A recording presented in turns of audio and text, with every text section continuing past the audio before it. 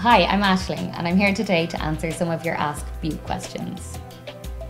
So today's question comes from Kira and she is asking what lasts longer, is it cream blusher or powder blusher? So basically combining the two is probably the best that you can do for really long lasting, but the answer is powder above cream. The reason for this is that the skin is like a giant sponge, so when you put anything on it that's in any way moisturizing, the skin will want to absorb that, especially if it's a little bit dehydrated. So if you wanted to go for one or the other, the powder one is the one to do. If you wanted something particularly long lasting, you can combine the cream blusher first and set it with your powder blusher, and that'll last for hours on end. So if you have any other questions that you would like to ask Beaut, please comment in the box below.